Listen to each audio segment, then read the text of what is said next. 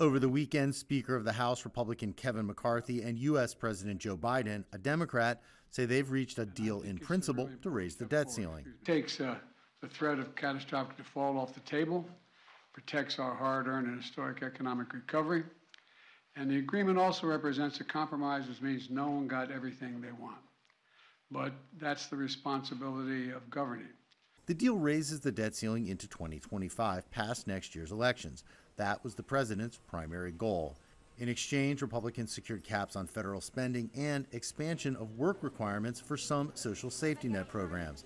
Not as much as Republicans had hoped for, but enough to brag about. But I believe this is an agreement in principle that's worthy of the American people.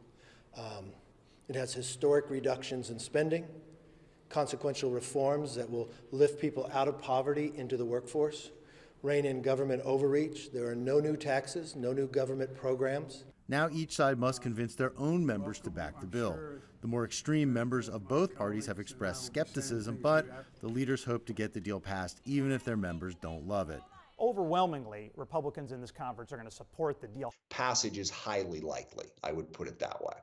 Some analysts say once you get past all the drama, this has been an example of how Washington can productively function even in a highly partisan political time. When you close the doors and get the principals in the room, there is still some capacity for the parties to reach decision. The bill was released to lawmakers on Sunday evening.